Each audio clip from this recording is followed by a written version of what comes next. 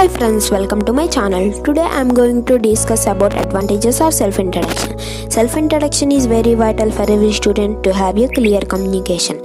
By this self-introduction, students should be able to communicate very easily and address smartly.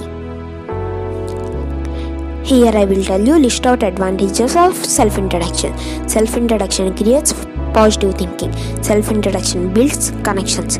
Self-introduction creates favorable impression. That's all for today. Please like, share, comment and subscribe. In previous videos I explained about air and water.